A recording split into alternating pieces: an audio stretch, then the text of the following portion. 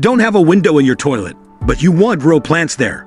Worry not. This list of plants for a windowless bathroom is your answer.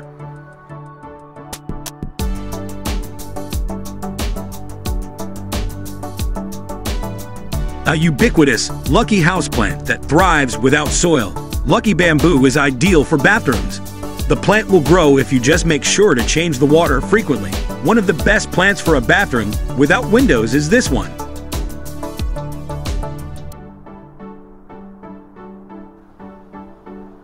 Take advantage of aloe vera's wonderful advantages by keeping some on hand in your bathroom. To maintain it properly, watch that you don't overwater it and expose it to sunshine once every 7 to 10 days.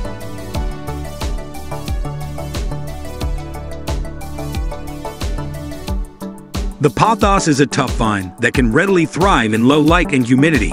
It has lovely variegated foliage in colors of yellow and green.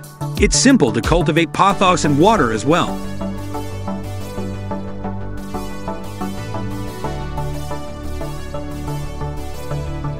If you're willing to grow it in water, the arrowhead is the ideal plant for a bathroom with poor lighting. Slice a stem with a few leaves still on it, then place it in a vase with new water. Like lucky bamboo, replace the water every few days, and it will flourish.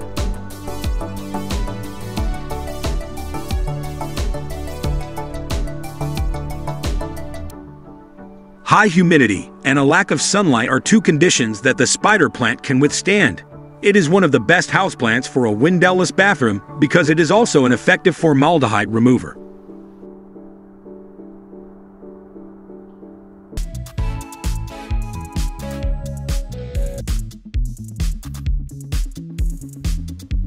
In addition to doing well in mild and artificial illumination, philodendrons also look good cascading down from pots, especially the heartleaf type.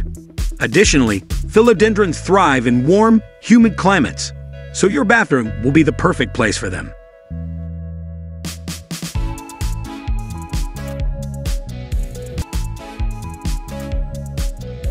If you want to create a tropical atmosphere in your bathroom, you should have this plant. It thrives in a humid atmosphere with artificial light, but just like every other plant on our list, you should switch it out for another one as soon as you see signs like pale leaves, thin stems, and no growth.